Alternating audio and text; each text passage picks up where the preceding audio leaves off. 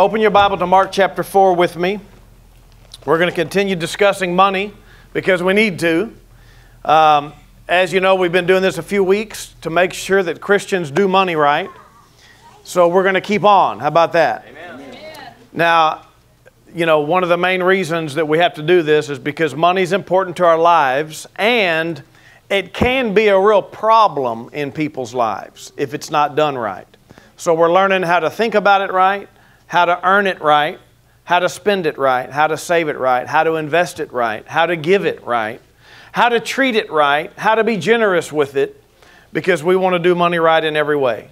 The problem is we have an enemy, and his name is devil. And listen, the devil gets hold of people's lives first by their thought life. The devil keeps people from getting saved by putting wrong thoughts in them, blinding their mind. Then, even if they do get saved, he will bother people first in their mind. He'll try to scare you. He'll try to get you out of the will of God. He'll try to disrupt your life enough to cause some disobedience. He'll do something, and it starts with the mind. If he can get you obsessed in something else, if he can get you frantic about something, if he can just get you reasoning too long. Sometimes that's our biggest problem. We just reason too long. And the devil says, yeah, keep on, man. That feels good. And he'll pet you while you reason. Well, if you could see what was happening in the spirit, that'd make you mad.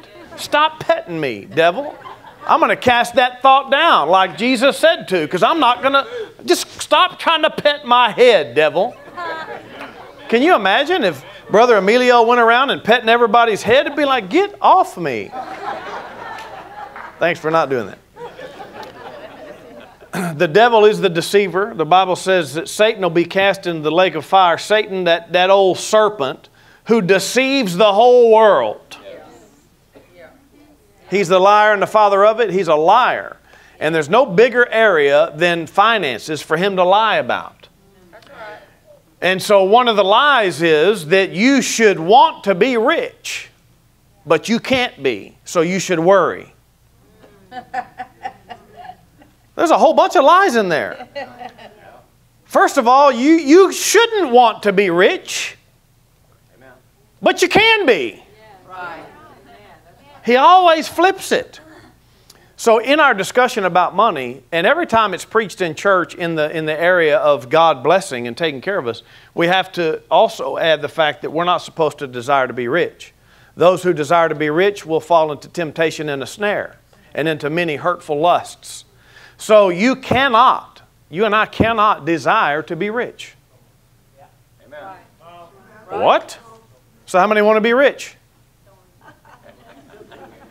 I didn't see any hands. I didn't see any hands. You can't want to be rich, but you can be rich. So we're trying to learn the Bible principles about money so that we do it right. So the first principle was you and I have to get rid of the poverty mentality. The opposite of poverty mentality is prosperous mentality. What does that mean? Prosperous mentality means you expect to be wealthy. You don't necessarily want to, but you expect it.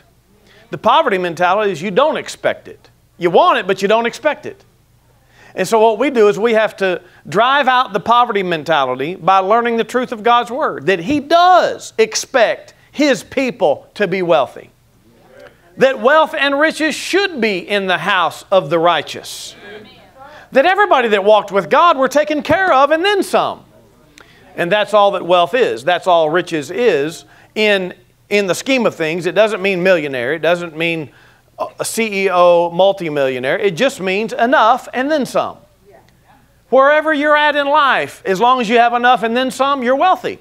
You're prospering. According to the way your mind thinks, you're prospering. According to how our soul prospers. So we're supposed to know that God does not think poverty is more spiritual. No way. No way. God expects poor people to be spiritual. And He expects rich people to be very spiritual. So don't try to say one without the other. Don't keep them mutually exclusive. They don't have to be. We can have money. We just have to know how to treat it right and think of it right. So the first thing is get rid of the poverty mentality. It means you can't look at the empty. You have to look at the full. You have to always expect that you have plenty. Second principle is you have to work. Amen. Work is a principle. Right. If you don't work, you don't eat. Right.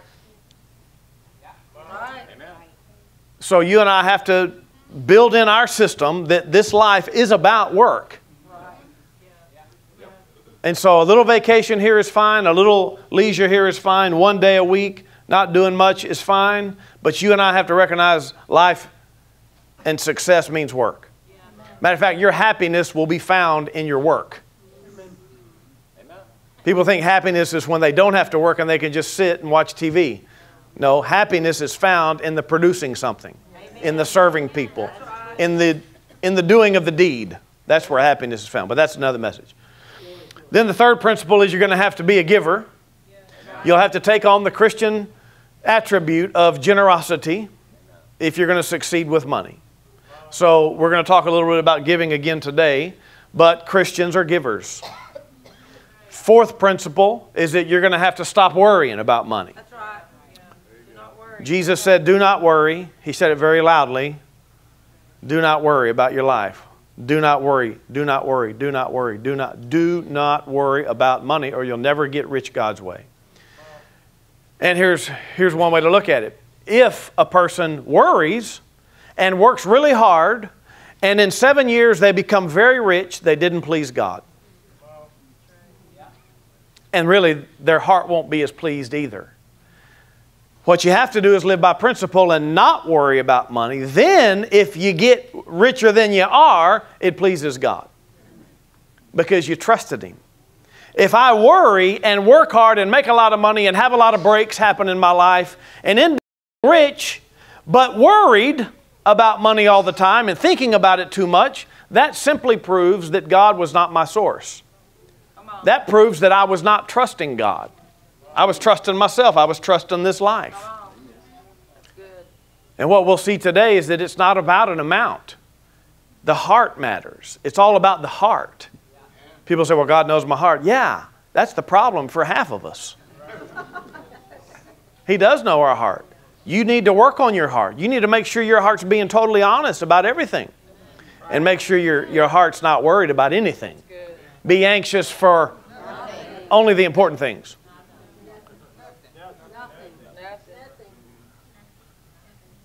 Be anxious for nothing. Be anxious for nothing. Mark chapter 4.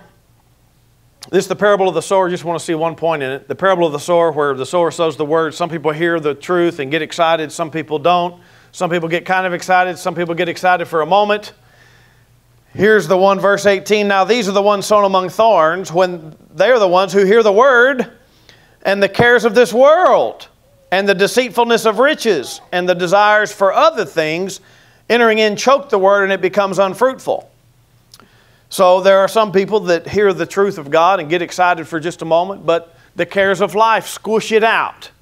We got so much going on. We got so many responsibilities. We got so much stuff we're into. We have so much importance placed on so many things. I mean, it could be just the kid. just your one child household could be so consumed with him or her that the word's choked out. Could be a grandkid or two. Choke out all the kingdom stuff. Cares of this life. Could be money, could be health, could be relationships, could be cousins. The cares of this world. You know, I got 15 quinceañeras to go to this year. That'll take up some time. You better manage that stuff. Well, I got lots of cousins. I know. But don't let it impact your kingdom living. Anything could impact it. Cares of anything could impact it. Verse 19, the cares of this world, the deceitfulness of riches could choke the good word. Everybody believes in Jesus. Here's a good gospel message or a scripture. Glory to God. But if they don't handle money right in their own minds, if it deceives them in any way, then that word won't be fruitful and they won't please God and their spiritual life will suffer. And there's many ways that riches can deceive us. First of all, it could deceive us if we're rich and we get to thinking, you know, I got it made. Everything's okay. No, you don't trust in riches. You don't trust in uncertain riches. No way. We trust the Lord. That has nothing to do with it. Then on the other side, it could be that a poorer person that doesn't have much money is deceived into thinking, if I only had some riches, boy, life would be better. Boy, if I could just finally get on my feet financially, man, I'd be happy. That's deceiving. Truth is, you won't be happy. I realize that when we're in a predicament and under the water financially, I know that it's a strain and a pressure, and it'd be nice if that strain was off. But the way that strain comes off is not with you getting money. Amen. You must find a way to get the strain off before you have money. Otherwise, you didn't do it God's way. You have to get in faith before you have the money. Otherwise, your circumstances is determining your happiness. Your circumstances determines how much you trust God. No, you have to learn how to trust God no matter what level of finances you're at. Right. And until you do, He ain't involved. That's right. Well, I'm going to worry. If I didn't have all these bills, man, I wouldn't be worried at all. You just blew it. That means that circumstances are going to tell you how to live? No, you better get your heart right. Get yourself in faith. Find out some truth from God's Word so that you trust Him.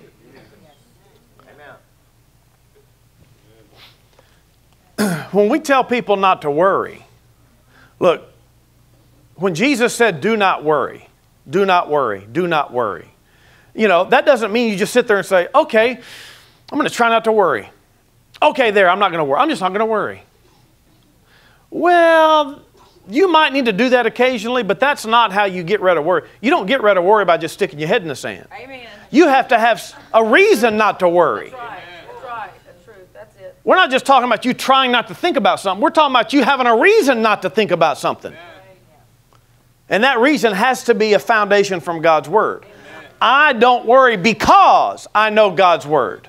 I'm not worried because I have a promise. I'm not worried because I'm obeying Jesus. And I know God's will concerning my finances. So I have a reason not to worry. I'm not just blindly, la, la, la, la, la, la, la, la, la, la, don't tell me nothing about my money. No, we have a reason. We have something else to lean on besides worry. Either you're leaning on worry or you're leaning on God. The deceitfulness of riches could be the fact that, think of this example. We work 40, 50 hours a week. You have to put a lot of time into work, don't you? You have to put a lot of time into a vocation. 18 years of school, then 4 more years for a degree, or 2 more years of a trade training. You got to do something. That's a lot of years put into the fact of, so that I can earn with what I do. That's a lot of effort. Right. Then you got to work 40, 50 hours a week. Yep. That takes a lot of time and a lot of physical and a lot of mental strength. And I mean, that puts it on you. Then you compare that with 2 hours at church on Sunday morning. Which one seems more important? Come on. Come on. In the scheme of things, it seems like the 40, 50 hours a week is the most important thing. So we devote to that. We're committed to that. I mean, nothing's going to interrupt my 40, 50 hours a week because my paycheck depends on it. But what if something impacts your 2 hours on Sunday morning? It's like, no problem. That's only a couple hours. So the deceitfulness of riches is this is more important because I spend more time. Right. Right. Well, that's deceiving. Riches and livelihood is not more important than the kingdom of God. Amen. Seek first the kingdom of God, and then all these other things are added to you. You have to put your time and effort and thought first into the kingdom. So even though it takes less time, pretty much, it's still more important. So don't let money become more important than God or church or serving at church. I mean, think about the job you do 40, 50 hours a week. To earn money, man, you got a position that you have responsibility. Over here, you might just shake hands when people walk in the door. It's like, which is more important, just shaking hands? Shaking hands, I can skip that a few times. No. No. No. Even though it takes less time, it might be more important than any job. What if your shaking of a hand helps somebody get saved? I don't want to get into every group here, but how many of you remember the first person that greeted you when you came into church? All the churches I've been to, I remember the first person that greeted me. That was a big moment in my life to attend a church. Okay. You understand, right? That's a soul touch. That's something of the soul you can't really put a price on those things. Anyway, so that's the deceitfulness of riches. There's many ways to look at that, but you and I have a responsibility to not let money be deceiving in our minds. Got to get it straight. Got to be real honest. Let God speak to you, because we're going to hammer this stuff. I feel like we have to hammer this. We have to hammer out of us the desire to be rich. I am here to hammer it until you stop wanting to be wealthy.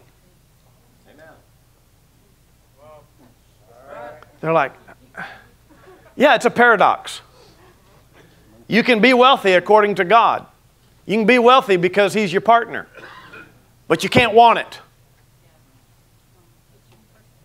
You can't be looking at pining after having more money. So I'm hammering that out of you.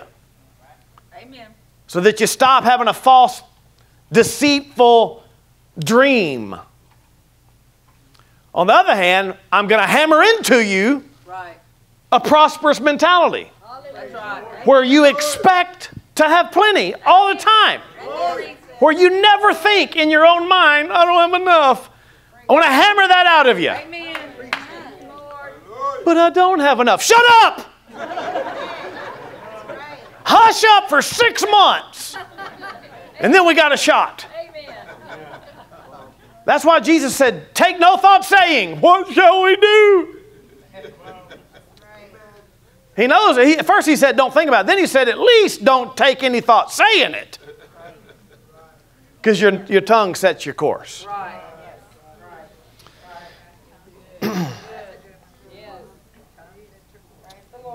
Okay, turn to Malachi chapter 3. How many Italians are in here? Anybody Italian? Have Italian? If you're Italian, it's Malachi. Okay, so go to Malachi chapter 3.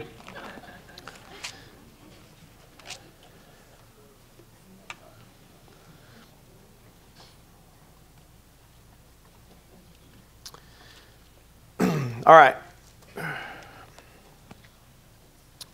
Malachi chapter 3. So let's set this up here. Okay, so when you start talking about giving money, when you start talking about giving to God, the questions arise, well, how much do I have to give?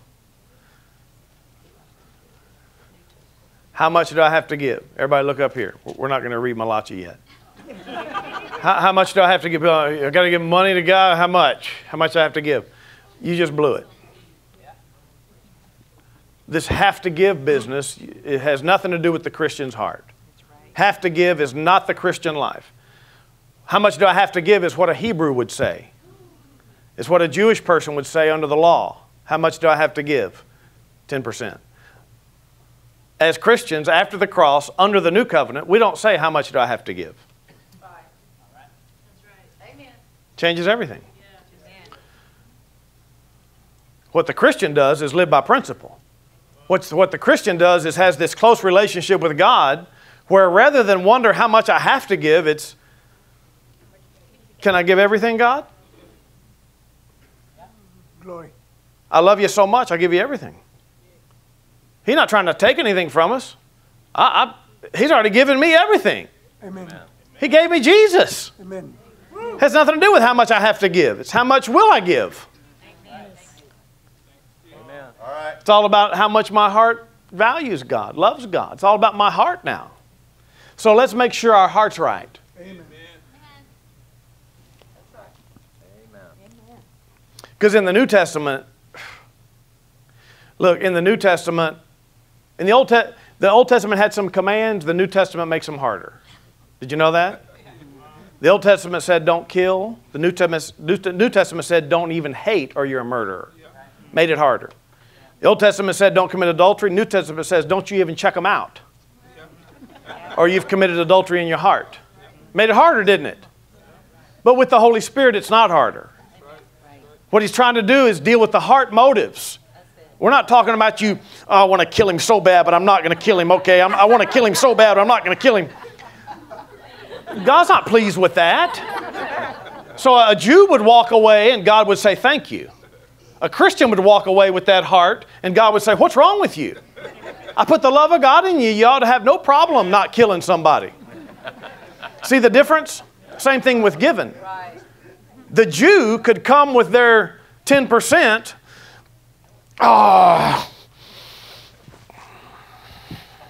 And God would say, thank you. Appreciate that. I commanded you. You did it. Good job.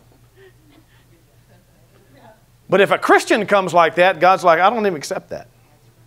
You didn't do it right with your heart. You got a new heart now. You have a heart that can do this right without being commanded and hammered and threatened with a curse. See the difference? So we're not talking about have to. We're not talking about commanding and forcing everybody. We're talking about you and I getting our heart right. And you and I need to go to the extreme in our own minds. Amen. What I mean by that is this. In the New Testament, a fella came to Jesus, says, Jesus, what do I have to do to inherit eternal life?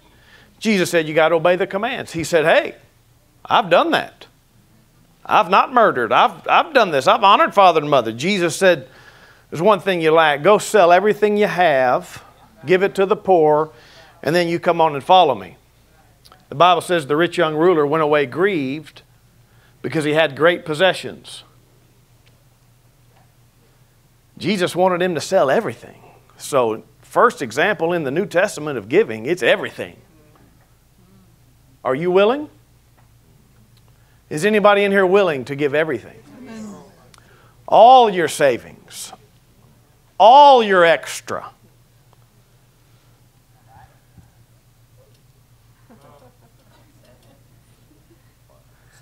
We have to be willing. I know you're praying he doesn't ask you to, but you have to be willing. And if you're thinking, I'm willing, but oh, please, God, then you need to go another step further and think about it a little bit longer till you get to the place of, you know what? I could do that, and I'd be totally fine. Now, if you only have $5 in the savings account, it's a lot easier. If we're talking about $5 that you have to give it all, you're probably thinking, yeah, what good's that? Exactly. But if it's $50,000, see, you need to practice these things in your soul to make sure your heart's right. If God wanted, I used to say this, if you need to let God put his finger on your money. And if God put his finger on your money, what are you going to do? I want to touch that. I want to touch that. What if God said, I want to, that your favorite savings account, that one that you look at too much? I want to touch that one. What would you do? Right. Good question. I want to touch your car account. Most people don't even have one of those, but you follow me? Are you okay with it? I'm taking time here so that you think about it. You need to take some time and realize, what if he did ask me to give it all? Could I? Right. Okay. And then you also know in the book of Acts, when the early church got really happy, remember they got really happy that they got filled with the Holy Spirit? Remember that they really started loving Jesus a lot? Remember the early church? They really started loving Jesus a lot, so much, they all sold everything they had extra and brought all the money in to give away. Vacation homes, gone. Extra cars, gone. All your savings sold. Every extra is sold and distributed to those that might have need. Now, they brought it to the church to distribute. They already had a building. Right now, we're just trying to get us a building. But there is a lot of giving that we do. There's missionary stuff. There's support for ministry. There's training. There's discipleship. There's all sorts of things that the money's needed for. They got so in love with Jesus, they gave it all. Are you able to do that? Radical love. Have you ever gone through that in your own mind? Or are we just attenders of something somebody else has done? All right. It's about to get good. Just hang in there. It's about to get good. It's good stuff, right? Amen. Look, we need to chisel off the worldly thought of money, the world's way. You've got to chisel that off of us. So here's Malachi. Oh, and the early church did it twice too. Acts chapter 2 says it, Acts chapter 4 says they did it again. Apparently they're getting they're so prosperous they got it coming in harvest.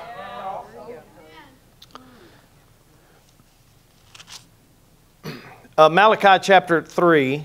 Now, you have to understand that he's going to mention tithes and offerings. So when in the Hebrew or in the law, Jews understood that the tithe was a command. God commanded 1/10 in various ways. He commanded the first fruits, which we studied, the first and best. He commanded that. Then he commanded also 1/10. And so in the Hebrew, in the Hebrew language, tithe, T-I-T-H-E, everybody say tithe? Tithe. That's a Hebrew word. And it means 1/10. So in English, it means 10%. So when you hear the word tithe, it simply means 10%. You understand? The Jews were commanded to give the tithe, and they had laws that if you don't, penalty. And then so we're going to read in Malachi about the tithe. Now, one scripture over in the Old Testament says, the best of the oil, the best of the wine, the best of the wheat, the first fruits of them they shall offer to the Lord. And whatever first is ripe in the land, they shall bring to the Lord. So it's this first fruits and this tithe principle. I like to combine those two principles. It means your first, best, healthy portion of income should go to the Lord to honor the Lord, because the tithe is holy to the Lord. That means it's set apart. Holy means sanctified, set apart, separated unto God. First, best, big, healthy, most important to you portion is supposed to be holy to the Lord. It is holy to the Lord. It's supposed to be holy in your action. Make sense? Okay. So here's where Malachi is, even though this isn't in the law, this is way after the law, he's referring to a couple things. Matter of fact, let's start with Malachi chapter 1. This whole book is written to a nation who had stopped honoring God in many ways. Malachi chapter 1, verse 2 says, I have loved you, says the Lord, yet you say, in what way have you loved us? Stop there. Sounds like Christians. Well, if God loved me, then how come this? Well, I thought God loved me. How come? That's where they were. They weren't close enough to the Lord to accept His love, believe in His love. So that's how this begins. Yet you say, in what way have you loved us? And then skip down to verse 6. A son honors his father and a servant his master. If then I am the father, where's my honor? And if I am a master, where's my reverence, says the Lord of hosts? To you priests who despise my name. Yet you say, in what way have we despised your name? It's like if you're not willing to hang out with the Holy Spirit enough for Him to talk to you, lead you, direct you, have you address things in your life, that's what Christians do. What do you mean I hadn't been honoring God? Verse 8, and when you offer the blind as a sacrifice. He's not talking about blind people. He's talking about your blind lambs and animals. Because they were supposed to bring animals without blemish. The first of the flock, no blemish. The most perfect animal had to be sacrificed. What's that doing? That's showing that you honor God. I'm giving up that thing that I like the best. He said, and when you offer the blind as a sacrifice, is it not evil? And when you offer the lame and the sick, is it not evil? Offer it then to your governor. Would he be pleased with you? What if you gave the government your leftovers?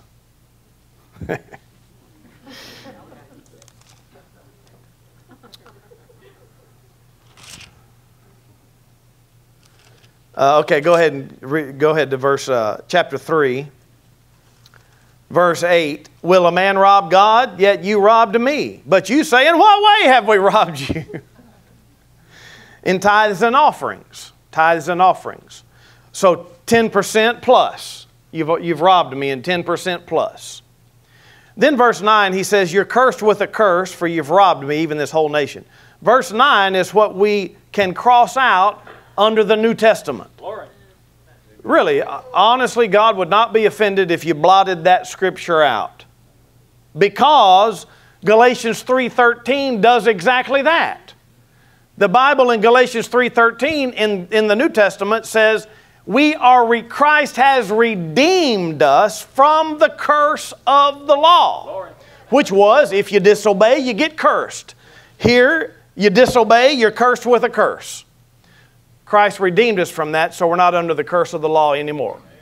So there's no threat from God to you about your money. I said, there is no threat from God to you like this anymore. He's not threatening you to coerce you to give. He did that for disobedient people. The law was given not to the obedient, but to the disobedient. How many of you are disobedient? Don't raise your hand. God is letting you choose to obey rather than Him hammering you until you do. It's the beauty of Christ. It's the purpose of the cross. It's the reason for the blood of Jesus, so that God could have a people that wanted Him, that He didn't have to force to Him. So this whole thing's all about the heart. Verse 10, bring all the tithes into the storehouse, that there may be food in my house, and try me now in this, says the Lord of hosts, if I will not open for you the windows of heaven and pour out for you such a blessing that there will not be room enough to receive it. We're not redeemed from that. I would say God still will open the windows and pour out the blessing.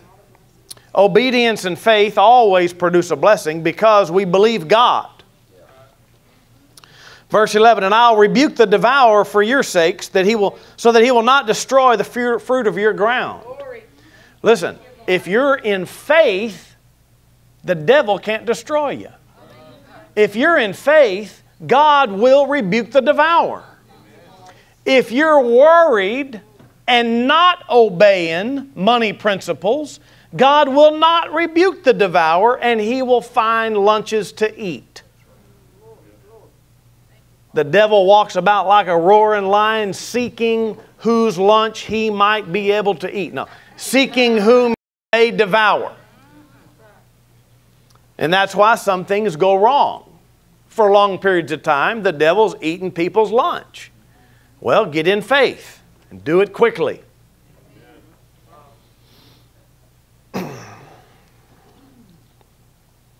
I'll rebuke the devourer for your sake, so he won't destroy the fruit of your ground, nor shall the vine fail to bear fruit for you in the field, nor shall your employer fail to pay you. And all nations will call you blessed. You'll be delightsome land. Verse 13, your words have been harsh against me, says the Lord. Yet you say, what have we spoken against you? You have said it's useless to serve God. What profit is it that we've kept His ordinance? And Christians are like, well, what good is the tithing? I've been doing that for 6 whole months. All right.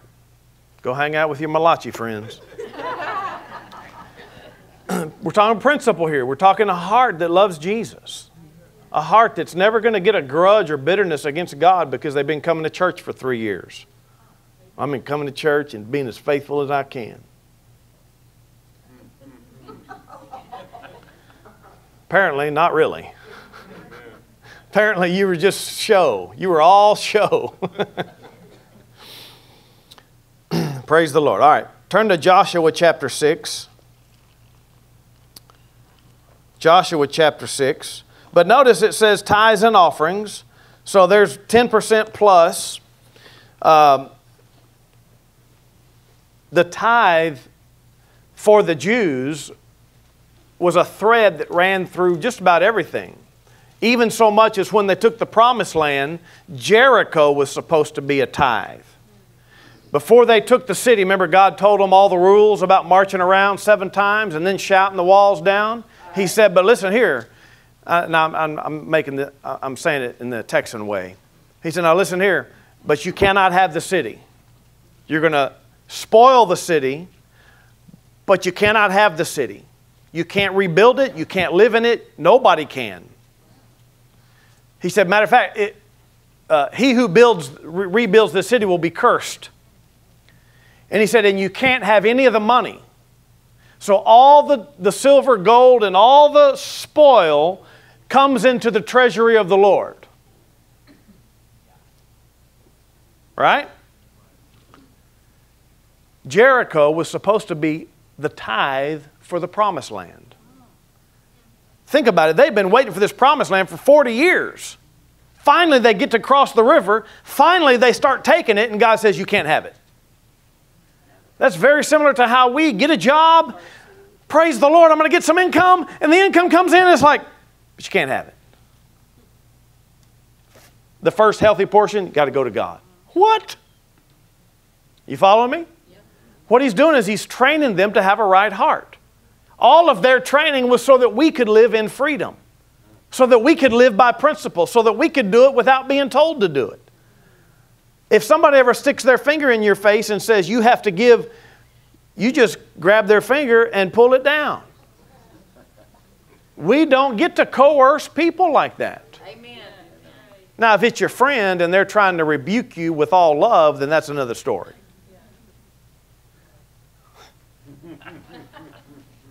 The honest Christian, if anybody puts their finger, if anybody rebukes you, an honest Christian won't say, don't judge me. An honest Christian will say, wow, are they right? What have I done? Okay, well, that's another story. So Joshua chapter 6 here. Joshua chapter 6, verse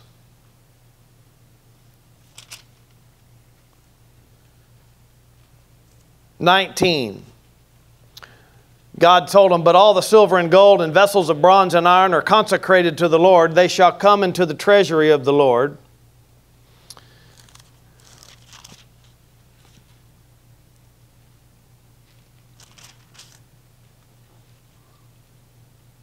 Read verse 18 too.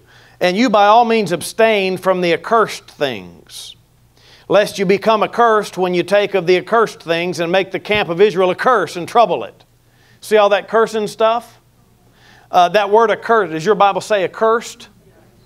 In this context, it doesn't mean cursed like demonic, or cursed like false god, or a cursed image, or golden false deity. Accursed means separated. In this context, it means separated for whatever reason. So don't touch the separated things, lest you become separated and make the camp of Israel a curse. So accursed does not mean exactly curse. You follow me? But when you read this first time, it's like, what were these accursed things? They must have been some really evil little trinkets that he stole. No, it wasn't that at all.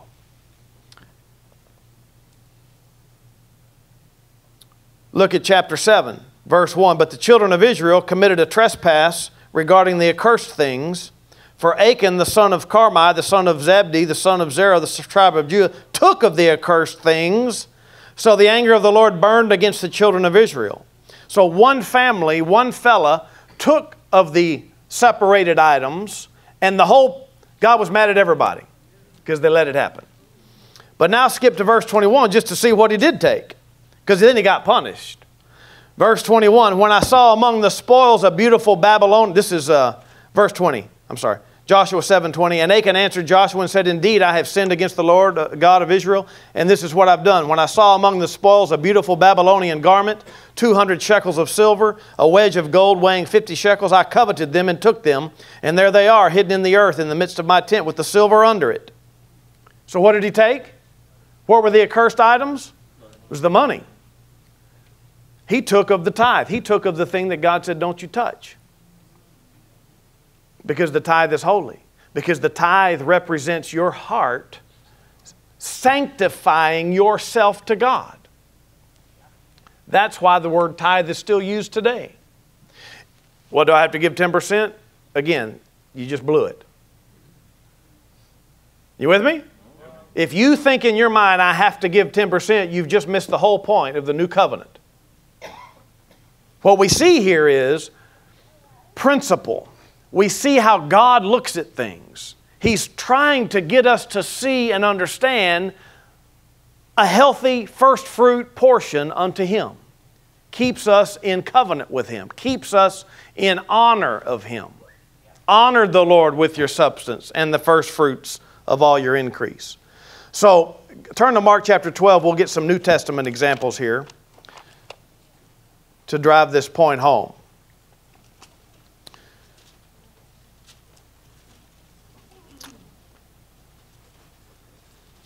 Mark chapter 12.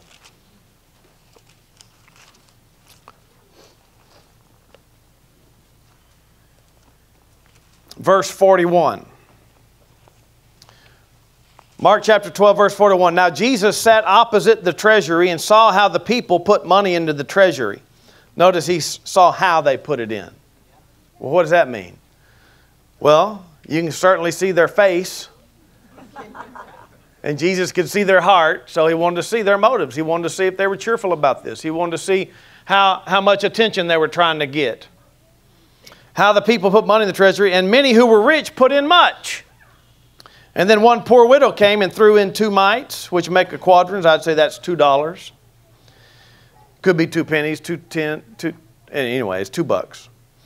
Just a little bit. So He called His disciples to Himself and said to them, assuredly I say to you, this poor widow's put in more than all those who've given into the treasury. For they all put in out of their abundance, but she out of her poverty put in all that she had, her whole livelihood. Now look up here. When we start talking about how much to give to God, God knows your heart. You know your heart.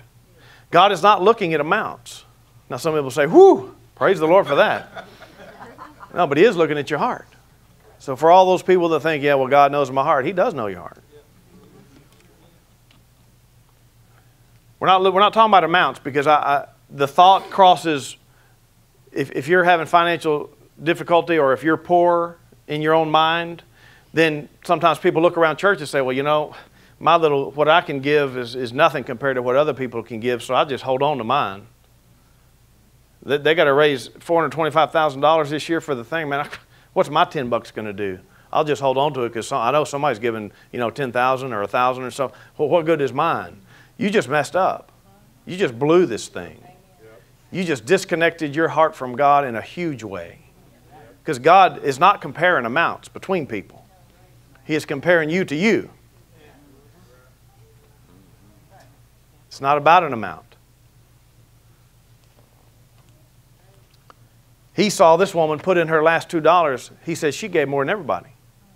Her treasure in heaven is more than everybody's. So you have to recognize that you give from your heart and God sees that. The other point you got to see is the rich people gave a lot of money. Certainly God must be pleased with that. No, because God's not looking at the amount. He's looking at the amount that you should have given. He's looking at the potential that you had. He's looking at your heart. So for a rich person to say, you know what, I guess I can afford that. I can afford that. You want to give, how much you want to give? We can afford that. God doesn't accept that. Just throwing in what you think you can afford. They gave of their abundance. If you have an abundance, you better start thinking bigger. There's some rich people that, you know, gave $1,000, thought that was big, and they should have given $10,000. There's some others that gave $10,000, and really they have enough. They should have given $100. And again, people are thinking, is the pastor trying to get my money? No, don't give it to me. Matter of fact, the pastor in the church is not the one that receives your money. It's Jesus. The money goes to the high priest. Jesus is the only high priest there is. When you give, you have to give to Him in mind. Amen. I mean, for the sake of things that we're doing, of course, but it's always unto the Lord. So no, I'm not trying to squeeze money out of you. Absolutely not. Trying to get your heart right. Trying to keep all of our hearts right. Trying to challenge everybody. Everybody needs to stretch in here. Amen. trying to stretch us all to be prepared to give something big. Well, if I ever got anything, I'd give it. No, you wouldn't. You need to practice now.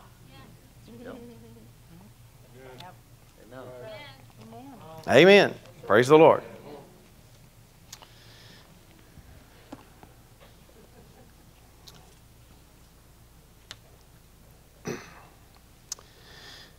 Where your treasure is, there's your heart. And that's a big deal. That's a big deal. Yeah, I've told you my story about when I was in the world. I was not walking with God. I'd always known that Christians tithe because my parents did. I always knew I was supposed to give 10% because my parents did.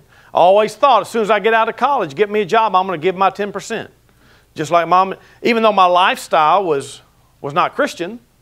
And so the time came, I didn't. I graduated, got a job, didn't start tithing for 1, 2, 3, 4, 5 years. And then I realized, you know what? I always said I was going to tithe. I didn't have a church to go to, but I knew I was supposed to give to God. So I saw on TV there was a telethon. Brother Pat Robertson. He was one of the two that my parents really honored. And I thought, aha, I'm going to give to the 700 Club. Some of you don't know what that is. And I pledged $100. It wasn't a full tithe, but it was something. For me, that was a lot. $100 a month. And I started sending that in every month, $100 a month. And just doing it faithfully, still living a heathen life. And then about a year later, all of a sudden I was in the kingdom, saved, baptized in water, delivered from sin, hanging out with Christians, filled with the Holy Spirit, serving the Lord, never missing church, reading my Bible, hungry as all get out for God. And I thought, what happened to me? How did this happen?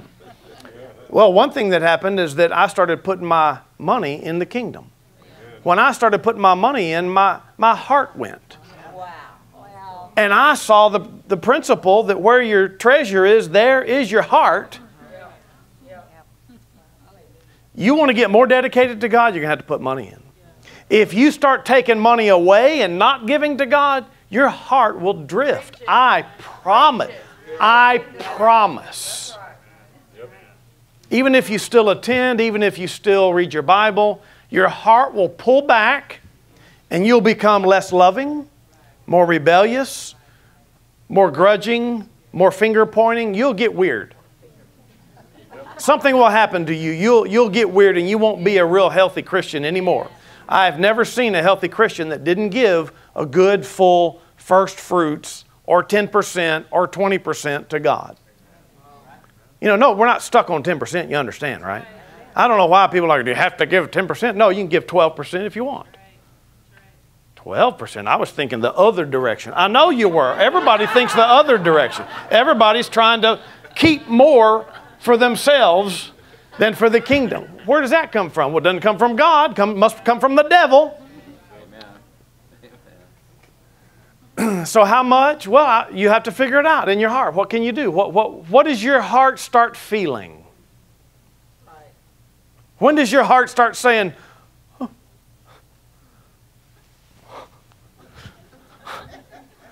When your heart starts feeling like that, now you're getting somewhere.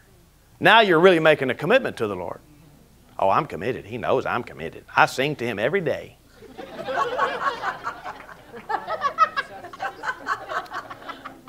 People love how much David sang. They love how much David danced. They never want to talk about how much David gave. He gave. See, you skipped over that scripture. He gave billions out of his own money. You got to find something in your life that works, okay? When I was traveling the ministry, wasn't making much money.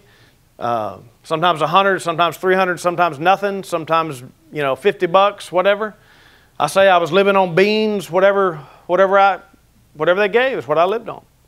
And I always gave 20%, 10% tithe, 10% offering. That just seems standard to me. I don't like to have to rethink everything. I don't want to reinvent the wheel every time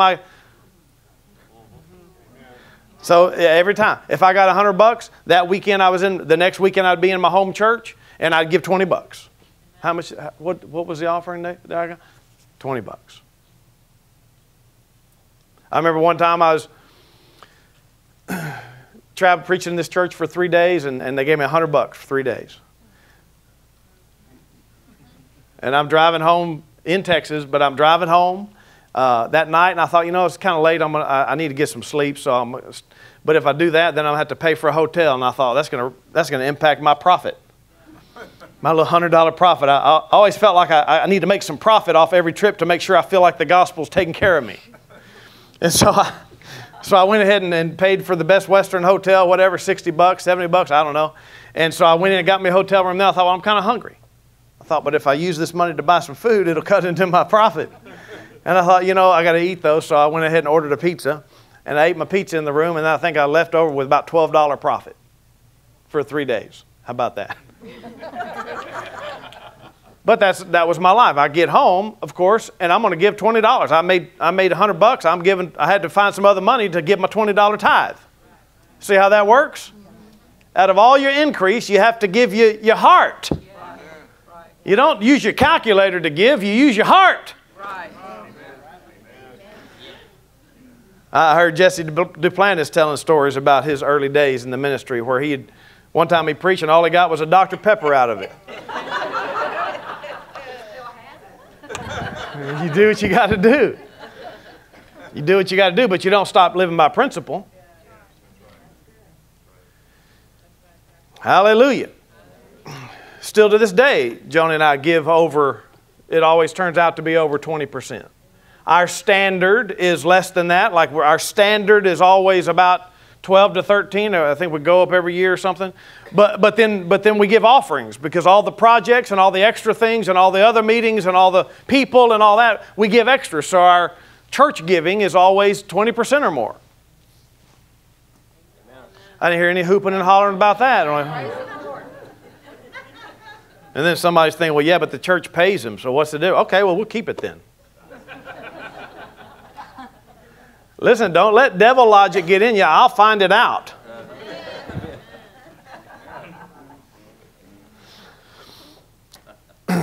Praise the Lord. All right, do y'all want to read any more scripture, or y'all want to try to wrap it up here? Let me see if I can find another way to come at this.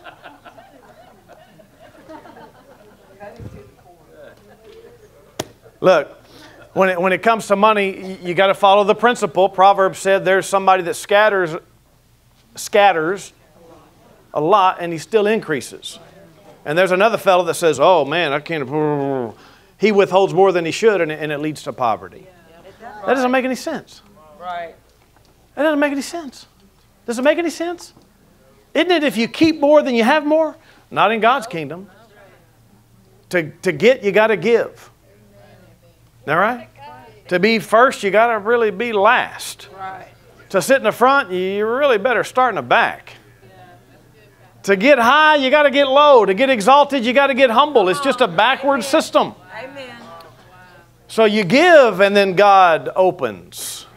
It's just the way it is. And when we're talking about giving, so there's giving to God, yes, but there's also giving to people. You're going to have to get generous to people. We're trying to resurrect the faith handshake. Amen. They used to call it the Pentecostal handshake, but use the word Pentecostal these days, half the people don't know what that means because we don't have Pentecostal on our sign. Pentecostal means you believe in the baptism of the Holy Spirit. That's all it means. Pentecostal means not that you're of a denomination, but that you believe in Pentecost, that it's for us today. Amen. That's why we sometimes hear the word Pentecostal. We're Pentecostals in that way. Amen. Not in some doctrine way, but in the baptism of the Holy Spirit way, we're Pentecostals. Amen. So really it just, and the reason that it's called a Pentecostal handshake and not a Baptist handshake is because there's something about the Holy Spirit that turns you generous. There's something about the fullness of the Spirit coming upon you that changes you. You become more of a lover of people and more of a generous Christian. It just seems to happen. There's exceptions on both sides, but that's why they call it that. So, but since we don't know what Pentecostal means sometimes, let's just call it a faith handshake. Or you come up with a better one. That's your assignment. You come up with a better term if you don't like faith handshake. And what that means is when you shake somebody's hand, there's something in it. It's always a challenge to make sure it doesn't fall out as you shake their hand.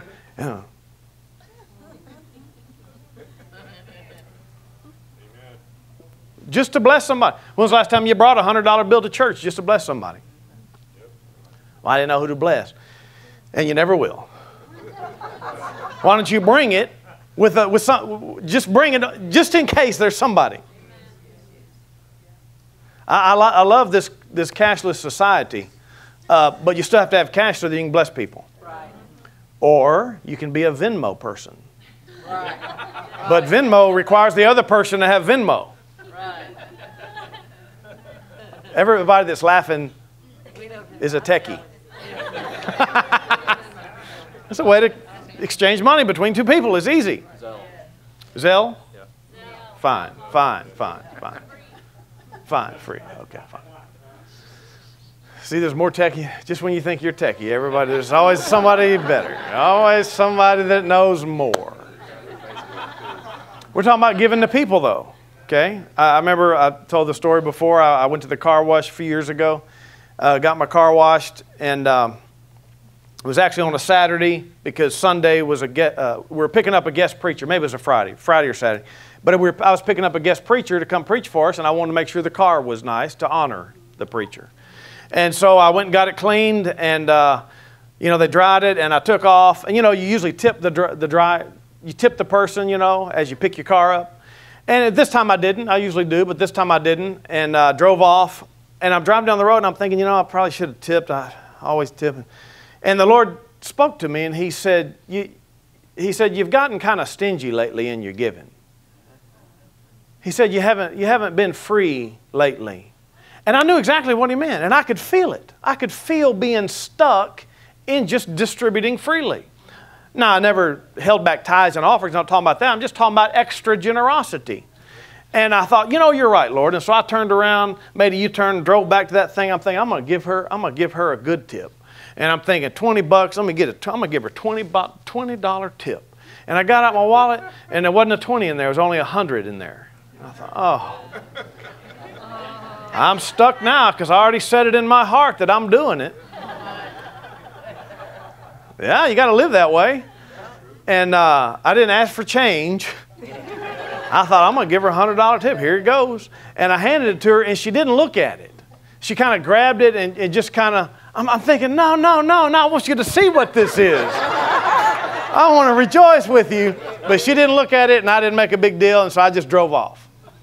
But I drove off happy. The monkey was off my back. I felt free again. Glory to God. No devil's going to stop me from giving money to people. And we had church for the next 2.5, 3 days, and it was really interesting because that was the first time that this happened. After Sunday, the guest preacher called Joni and I over and said, hey, I want to give y'all something. And the church had given him a good offering, and, for 3 days, a good offering. And he wrote us a check for $3,500. A traveling preacher gave the pastor money. That is unheard of in the gospel.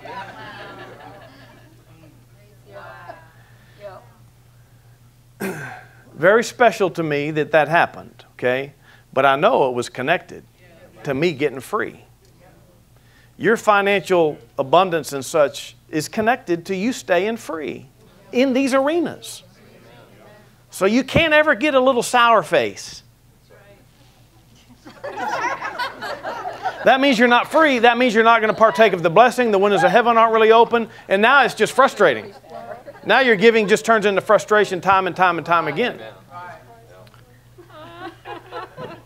I like the principle. I liked him doing that so much that I thought, you know what? I'm going to do that. When I go preach for somebody, I'm going to bless the pastor. See, usually the guest preacher gets all the money. Pastors don't ever get the big thing. Very seldom does a pastor get a big thing. These guest preachers get the big thing. It's like, bye-bye. The pastors for years have bye-bye money. There it went. And so pastors have to fight, hey, well, if I bring a guest preacher in, that's people giving. This is just internal pastor thoughts, And I won't let those in me. That's never going to be a thought in me because I fight that thing. I'm not going to get into that. No, I trust God alone. I bring guest preachers in whether we have money or not. Absolutely every time. Now, we do kind of govern. We don't want to put too much burden on people, asking for offering after offering after offering. But, we got to get spiritually fit here. So that's why we do things. But anyway, so I started doing that, giving a tithe to tithe off the offering that we get to the pastors. Not that I have to, but it feels good. So I'm going to keep doing it unless the Lord says don't do it. Amen. One of the first times this ever happened to me about this devil thing, getting the monkey devil off the back. I was in a church, it was my third, fourth year in the Lord, and I'd been traveling and preaching and such, and I was in these meetings, extended meetings for several months, and I was there pretty much every night, maybe 4 or 5 nights a week when I was in town, and just meeting after meeting and offering after offering and always giving and always giving. And I'm sitting in one, the bucket's passing, here it comes, and this thought came to me, oh, you've been giving in all these meetings, why would you want to keep giving? Why give a little bit? I mean, you've given so much anyway, you don't have to give. And I caught myself having these thoughts, and I thought, that's the devil. The devil's messing with me during the offering time. I said, that ain't going to happen. And I said, that's it, devil. I'm giving everything I got in my pocket, whatever it is. And I pulled out 4 $20 bills. That was all I had. And threw it in the bucket. Glory to God. Felt so good. Had 0 cash on me, but full of faith. The service ended, and I'm walking out, and this fellow comes over to me, somebody that I kind of was acquainted with a little bit in the church, and he shook my hand with a little something in it.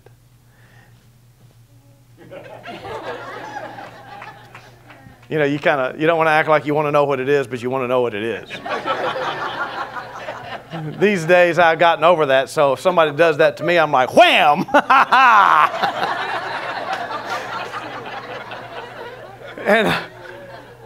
And I run out to the truck almost as fast as I can on the inside. And it was a $1,000 check. That was a quick return. Okay. Now, some people are thinking, well, I've never had that happen to me. I can't promise it's going to happen like that just because you gave a little extra money to somebody. Okay. But in your life, that's how God trains you sometimes. So for me, I know that God was showing me that I was right. He was showing me that I had heard from God. He was showing me that I was correct about the devil sitting on my shoulder.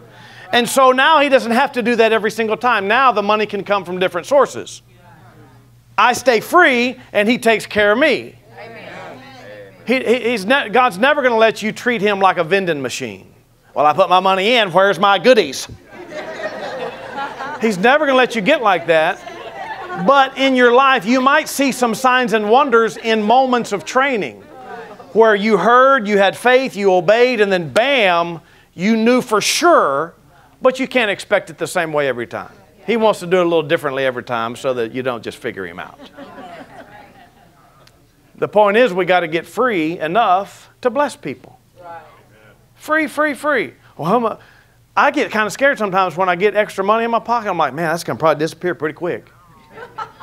It's just the more I have, the more I just want to spend or give to somebody. Not spend. I mean, I'm logical in spending, but in giving, it just seems to disappear. Praise the Lord. Give me some more. Amen. I remember the first time I ever gave a $100 bill away. It was at a McDonald's in December. This is way back when I was traveling and preaching. And it was McDonald's, December, and a lady came in with her children. They all had bare feet. $100. There you go. Praise the Lord. Helped them for Christmas, I'm sure. That helped me start getting free. Buying people's groceries, hey, look, just find a way to get freed from your money. Amen? Amen. Part of this, especially, okay, so you can give to God, you can give to the poor, you can give to each other. Part of giving includes this covenant-making ideal, all right? And in these days, especially because we're so isolated, and this came to me just this morning, we do this box thing. We live in a box, we get up, we get ready, we go into the box that's connected to our box, get in our other box and drive out. And we're in the box and we stay in the box till we get to the place of where we have another box and we get in that box And then we go to work inside the cubicle box, inside the big box, and so we have our space, right? And if that's not enough, we have headphones in case somebody actually wanted to talk to us. What? We're stuck in our own little world. And then we got our other little box we pull out of our pocket, and we enjoy what's in that box. And then we go home and we watch what's in the other box. So we're just kind of boxed out. And it's caused people to be a little bit disconnected. And in this culture, it's very disconnected. And in a big city, it's even more disconnected, where we're all just kind of by ourselves. You know, a small town, you're a little bit more connected to people. But regardless, we're in a big city, so we have to make extra effort as Christians not to be isolated. As Christians who want to kind of resist the world's way, we need to put time in with each other. We need to make relationship and not think we can all just live on our own, even though the delivery people allow us to live all by ourselves. And I know we got some delivery people in here. Thank you for your service. Praise the Lord. But coming to church counts, coming to all the meetings we do counts, because you don't have to. You can live life without people. But as Christians, we know each other by the love we have for one another. And we owe it to each other to love each other enough to come and bring the casserole dish to the meeting. Or chicken. Fried chicken counts. Cookies count. Store-bought things. Anything counts. And if you can't bring something, bring yourself. That counts. But covenant making is done through giving. David and Jonathan, remember that? David and Jonathan made a covenant, and they exchanged their weapons, they exchanged their belts, they exchanged their lives. It's a symbol of exchanging my life for your life. I'm going to live for you, I'm going to serve you, I'm going to protect you. I'll live for you, I'll die for you. We're in this together forever. So when we give gifts, and this is one thing we teach at weddings, when you bring wedding gifts, there's wedding gifts exchange, there's rings, there's money, there's stuff happening at a wedding, and it's an exchange of lives. Right. Well, in the church and in the body of Christ, when we give gifts to one another, that's covenant making. When you just have a good little feeling about somebody in church and you think, I love them, give them something. And when you sit around thinking, how can I bless them, man? I love them. Whether it's money or not, bless them. That's covenant making. When I first got in the kingdom, I saw this happening to me. The people that I loved, I wanted to give them stuff. And one of the strangest things that happened is I had all these rough friends, a bunch of heathen acting friends. And when I got in the kingdom, I loved them still. Sure, you can love your heathen people, absolutely. And I started buying them big gifts, which was absolutely unheard of in our circles. Heathen circles, it's I ain't paying, you pay. I don't want to drive, I don't want to pay for gas. If I drive, you pay for gas. I mean, it's a fight.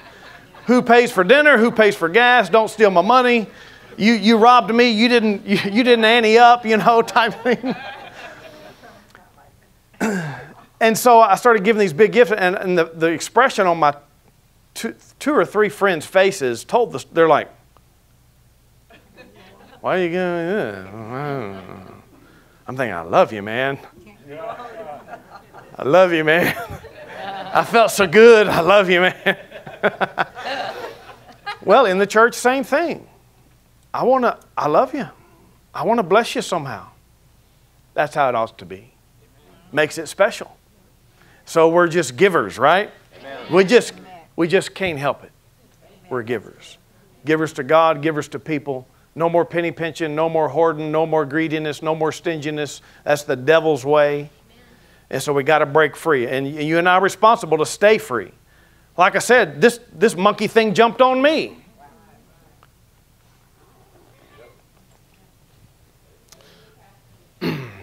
Hallelujah. Praise the Lord. I need to tell the monkey story. The Panama, Central America, Africa monkey story. The way that, in other countries they eat monkeys, right? They eat monkeys. All parts of monkeys. Don't tell the story? Tell the story.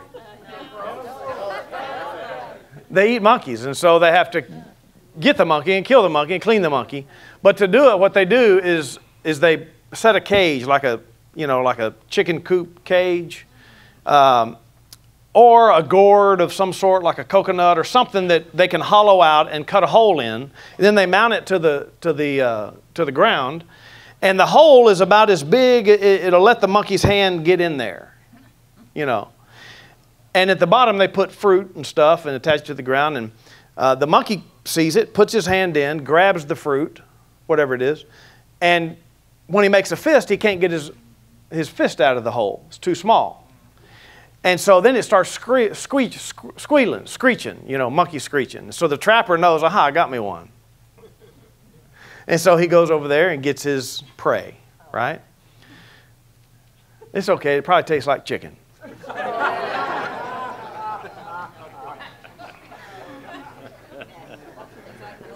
And you'd never know the difference if somebody served you some monkey.